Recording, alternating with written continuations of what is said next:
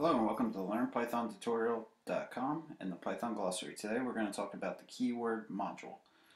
Keyword module gives us the ability to check to see if a certain word is a keyword in Python that we would not be able to use as a variable, and we can also get a keyword list using the keyword module. So to use the keyword module, we got to first import it.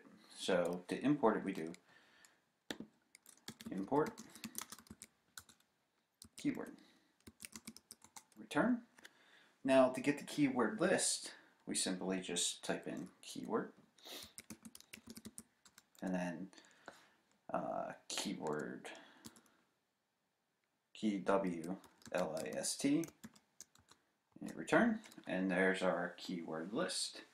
There's 33 keywords that we cannot use as a variable name in Python. Now to check to see if a word's actually a keyword, there's a function for that also. We can do keyword dot is keyword parentheses, and now the keyword that you put in has to be a string. So we just simply go make a string and we'll use false and hit return, and it comes back true. So yes, it is a keyword. How about one that is not a keyword?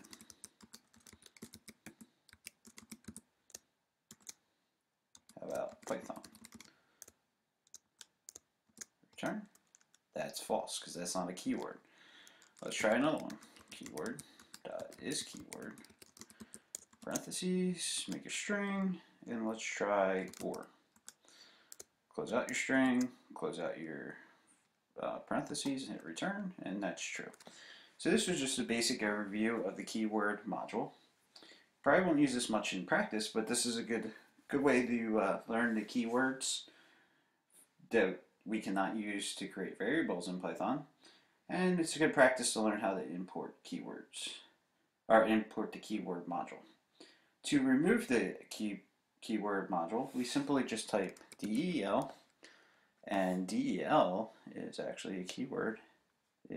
Let me just slide this out so it corrects itself up here in the top corner. del is a keyword that we cannot use to create a variable. So if I try to create a variable with it, hit 9, invalid syntax. So to remove it, the module, we just do del, which is delete, keyword, hit return. Now let's try to bring up the keyword list. Keyword dot KW list, return, keyword's not defined because we removed the keyword module and keyword was defined in the keyword module. So now it's gone, we no longer have it on our computer. If you have any questions, leave a comment on YouTube or on our website at LearnPythonTutorial.com. Don't forget to subscribe and give us a like if you like the video. Thank you.